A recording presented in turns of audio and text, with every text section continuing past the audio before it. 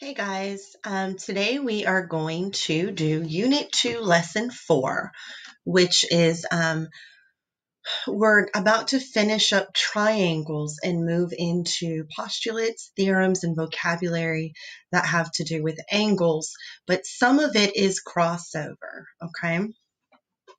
So this is our vocabulary. I know that there's a lot to write here. Starting out with our very first fact, all triangles have three angles whose sum equals 180 degrees. Okay? The first thing that we need to know about triangles and angles is how to name them.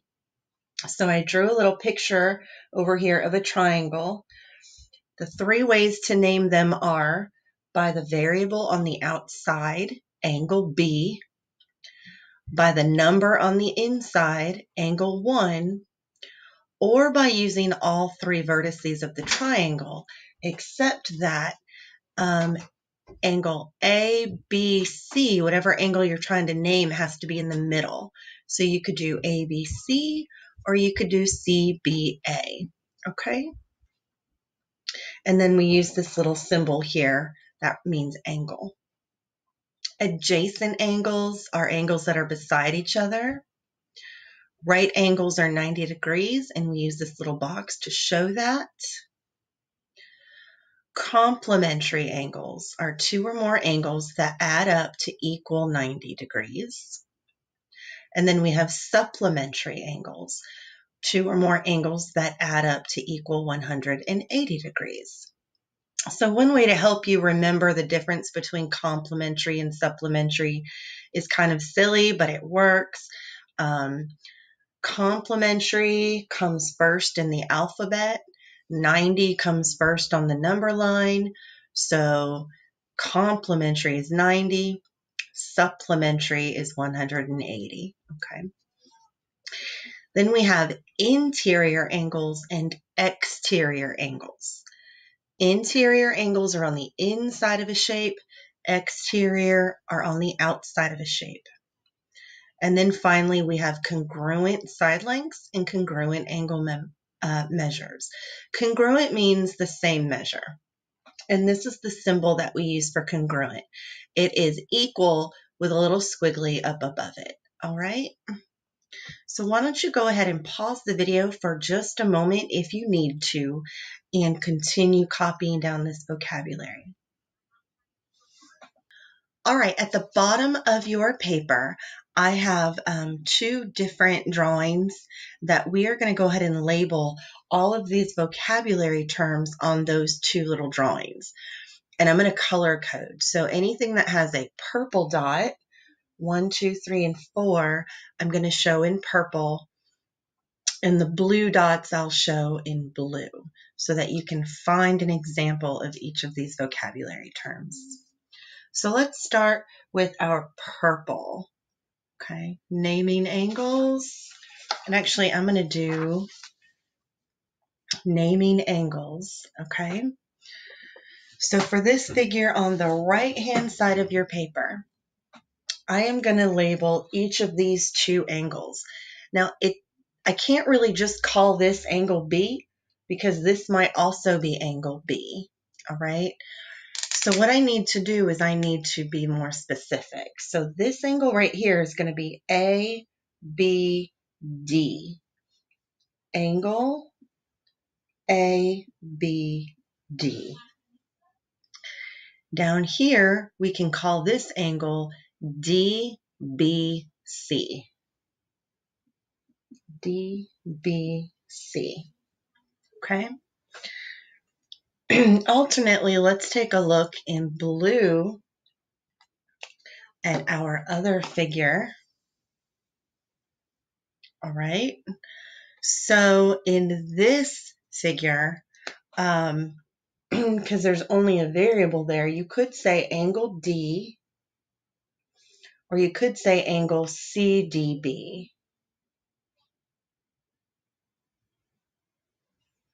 Okay.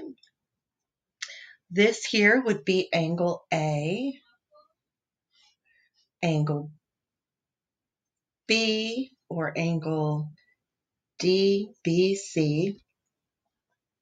This is angle C or angle DCB. Notice that whenever I use all three letters, that the vertice B is in the middle. The vertice C is in the middle. The vertice D is in the middle. Okay?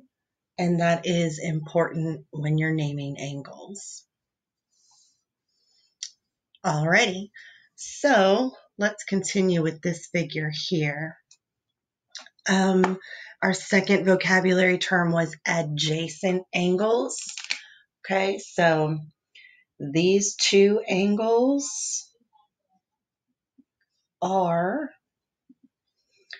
adjacent,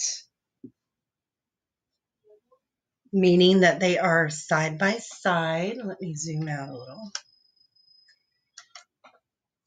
Okay, they are adjacent because they're side by side.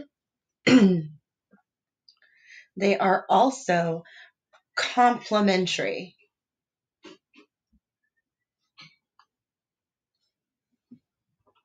because this box in the middle means that they are 90 degrees if you add them two together. So two angles that equal 90 degrees is complementary. And then this is a 90-degree angle, so it is a right angle. Okay, so this is our vocabulary. 1, 2, 3, and 4. Okay. All right. Let's fill in the rest of our vocabulary. All right. Angle A is outside of the triangle. So this is an exterior angle. Exterior angle. And then angles D, C, and B are all interior because they are inside the triangle. Interior angles. C, D, and B all are interior angles. And then finally, I have this right here, B and A. Angle A and angle B are supplementary. I think I'm going to run out of space. Because they add up to 180 degrees. And I know that they're going to add to 180 degrees because together they form a straight line. Okay, a straight line is 180 degrees. All right, so that is all of our vocabulary. Again, if you need to pause the video for just a minute to continue labeling your points, you may do that. I'm going to go ahead and flip over to the back side of our notes, and we've got 6 examples to complete, and then we'll be done with today's lesson. Let me zoom in. Okay, so example number 1. We're going to do 2 things here.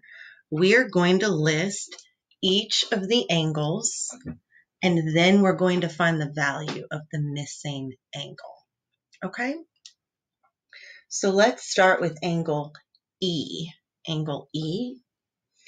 You could call this angle E, or you could call it GEO,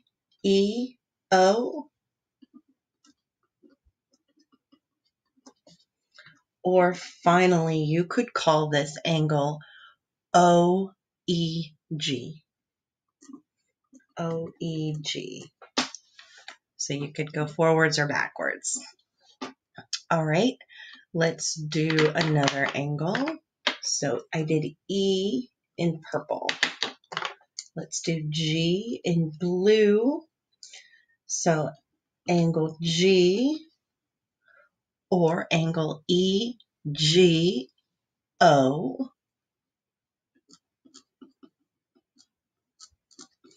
Or finally, you could do angle OGE, do it backwards. Alrighty, and then we've got angle O here. So you could call this angle O. You could call it angle EOG. Or you could call it angle GOE. So we have labeled each of our three angles in all the different possible ways that we can. Now let me switch over to green. We're going to find the value of this missing angle right here. So here's how we do that. We know that the sum of all three measures of the right or of any triangle equal 180 degrees. So 73 plus 62 plus x equals 180. Well, let's see. This is going to be 135. So let's subtract 135 from both sides. And I get 45. So angle X is 45 degrees. Okay, great job. Let's take a look at example 2. Label the angles and find the value of the missing angle. Okay. Well, in this case, we don't have vertices that are labeled. And so that's interesting, right?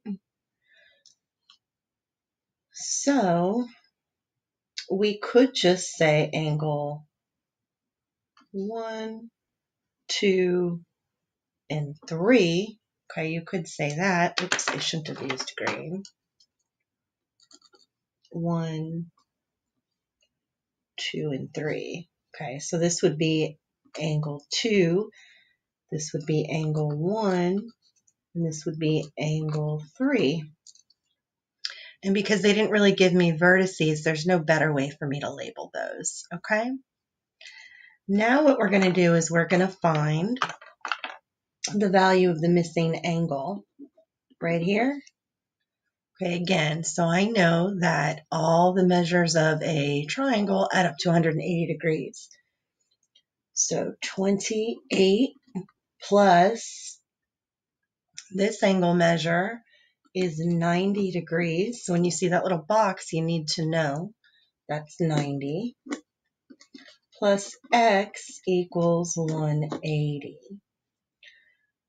So this together equals 118. So let's subtract that.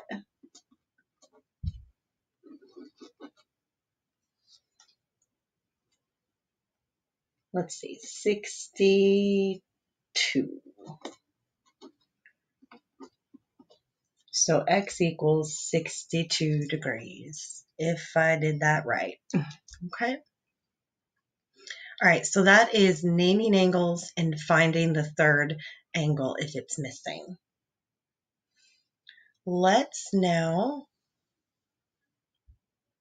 use some different vocabulary.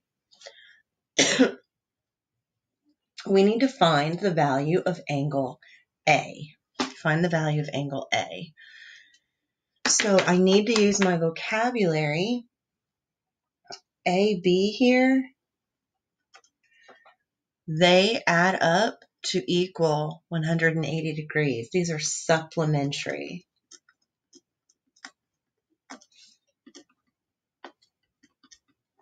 So if I'm going to set this up, I know that angle A plus angle B equals 180 degrees, I know that angle B is 86.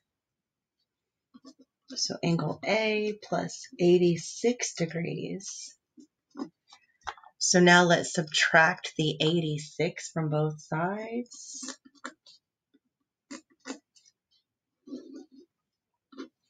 And I find that the measure of angle A is equal to 94 degrees. 94 degrees.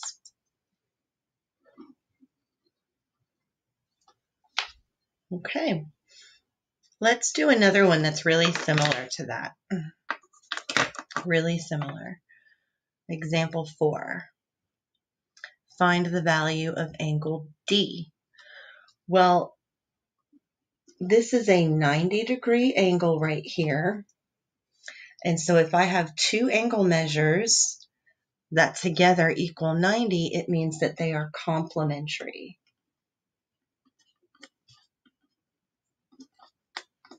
So I will say angle C plus angle D equals 90 degrees. And let me move this out of the way. Okay. Angle C plus angle D equals 90 degrees. C is 34.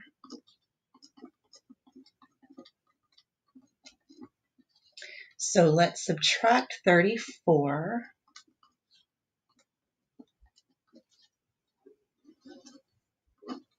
Okay, so angle D is going to equal, let's see, 56 degrees. 56. All right. So that is the difference between complementary and supplementary. One equals 90 and the other equals 180. All righty. Let's take a look at example 5. Example 5.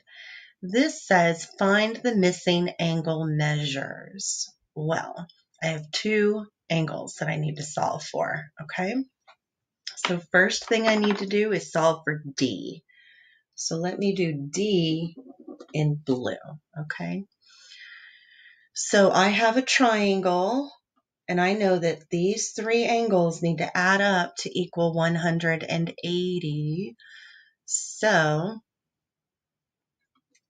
36 plus 79 plus D equals 180. So let's see, 115, I think. Double check my math. So minus 115. And I get angle D should equal, let's see, 65 degrees. Angle D should equal 65 degrees. 180 minus 115. And let me find angle A in green. Okay, I'm going to do green. So down here, these two angles form a straight line. So these are supplementary, which means they equal 180 degrees, okay? So 79 plus angle A is 180. So let's subtract the 79 degrees. Angle A equals 101 degrees. So I found two angle measures from the same figure using different vocabulary and theorems. So this one equaled 180 because the three measures of any triangle equal 180 degrees. And this one equaled 180 because I had two supplementary angles. All right. And then here's our last example for today. All right.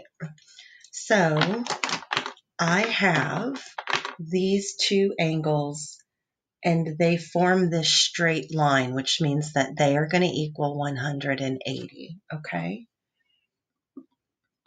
They are supplementary, so they equal 180. And I just use this little circle to kind of show that.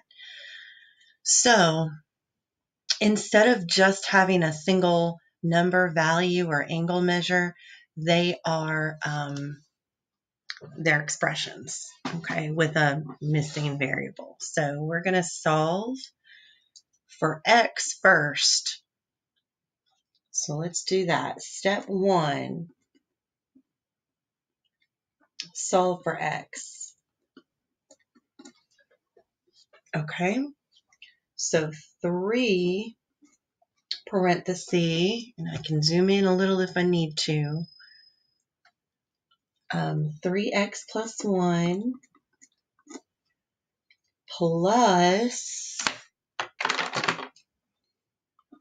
because I'm adding these two angles together, plus this angle, 8x plus 7 equals 180, okay? Now let's just solve this like a regular equation. So do your distributive property. 9x plus 3 plus 8x plus 7 equals 180. Let's add our like terms. 9x and 8x is 17x. 3 plus 7 is 10. Subtract 10 from both sides. And then divide by 17. So my x equals 10. So that's step 1. Let me switch colors and go to step 2. Step 2, I need to plug the value of x into each angle.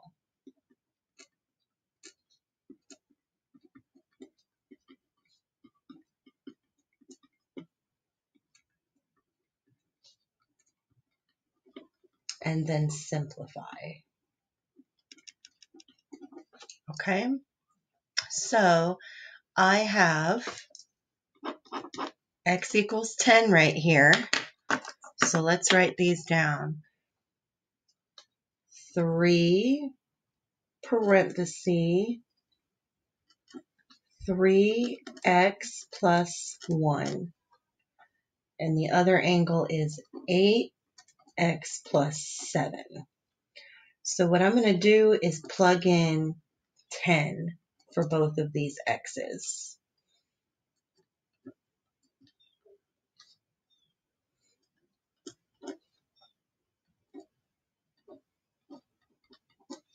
All right, and so I'm going to do my substitution in red. Okay, and now I'm ready to simplify. All right, so 3 times 10 is 30, and 30 plus 1 is 31. And then 3 times 31 is 93. Next, I have 8 times 10 is 80, plus 7 is 87. So I found my 2 angle measures. This is 93 degrees over here, and this is 87 degrees over here. And if you want to double check that you've done your math and your algebra correctly, when you add these two together, 93 plus 87, that equals 180 degrees. Okay, so you can check it.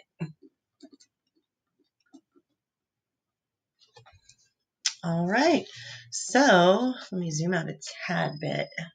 So this is our last example for today. Alrighty. There is a practice assignment posted for you. we are going to start having to incorporate some more algebra back into what we're doing, which is fantastic. I think that we'll all do well at this. All right, guys, until next time.